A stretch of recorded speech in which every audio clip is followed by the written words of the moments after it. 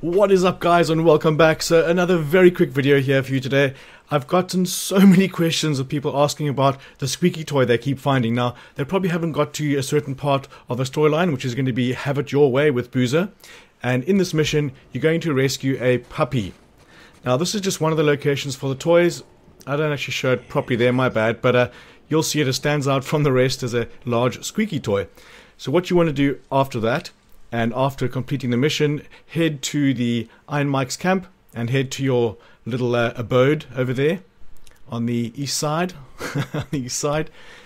And once you've completed the mission, you will see this little guy here every time. Now, you can give him multiple toys. I don't think it does anything. It doesn't seem to do anything except bring you pleasure, I guess. Because, I mean, if there's a puppy, you've got to pat the puppy. And this thing's fucking adorable. So yeah, you give him the toy. Barks at you, shows his appreciation, and that's it.